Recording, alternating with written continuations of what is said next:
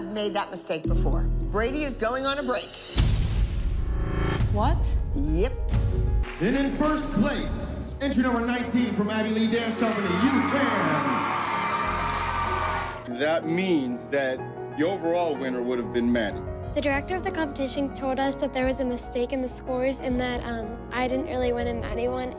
This is a legacy that you're joining. She is now one of Abby's kids. Do my eyes deceive me? I cannot believe that Kendall is here with Kathy. In second place,